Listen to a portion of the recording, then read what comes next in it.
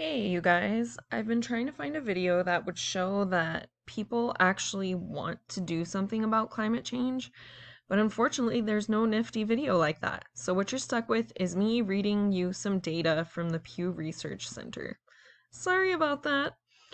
But if you could just follow along on the screen, I'm going to go really fast through this 39-page report so that your front-loading video doesn't get too outrageous. The Pew Research Center is a reliable source for data. Basically, what they do is they make polls and then collect data and then write reports on what the data says.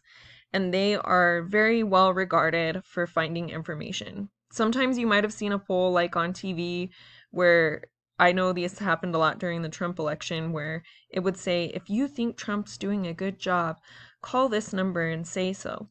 That's not a good poll because it's not going to collect the data that would be reflective of the real public's view. Only people who like Trump would call.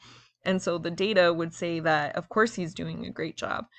The Pew Research Center designs their polls so that they can be taken as true information about how the American public feels. So this is a report about a poll that they did in 2020 about Americans thinking that the government should do more on climate change, and further that the support is bipartisan. So bipartisan means that both Republicans and Democrats want to do something about climate change. When you look at the internet, there's a lot of things that just say about how bad climate change is going to be, but there's also a lot of people who want to do something about climate change, and we don't ever focus on that. So that's why I'm making this video. There's not one on the internet yet.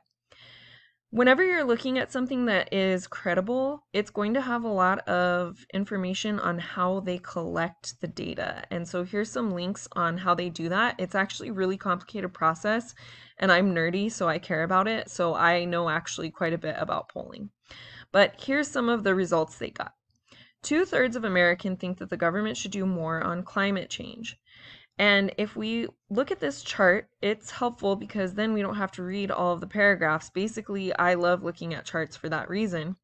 But here are the questions that were given and some of the data that was received. So the percent of adults who say that global climate change is affecting their local community, 63% said that it's affecting their local community, and 25%, so basically a quarter of Americans, see that climate change is affecting their life right now a lot. The federal government is doing something to reduce the effects. They said that the blank should be filled with too little. So 65% of Americans think that the US government is not doing enough to address climate change. Then they have some ideas, which you can look at if you want to, about what we could do to solve it. So planting trees, providing tax credits for businesses who are reducing their carbon by also capturing it and storing it instead of putting it out into the environment, tougher restrictions on power plants so that they make fewer carbon emissions in the beginning, taxing corporations based on whether or not they're emitting. This is one that really stood out to me because generally people are against taxes, but 73%, so almost 3 out of 4 people believe that corporations or companies that make oil and gas and are responsible for a lot of the emissions should pay more. That surprised me personally. Tougher fuel efficiency for cars, so making cars more green. Again, a really high proportion of the population thinks that. Now, almost 80% of Americans think that the United States should prioritize. That means they should put it at the top of their list to take care of green energy sources and make these new technologies so that we can use them. Okay, bipartisan. So when it comes to climate change stuff, you're going to find out that there's actually a big divide between the total population of US adults, which is shown in gray, Republicans, which is shown in red, and Democrats, which is shown in blue.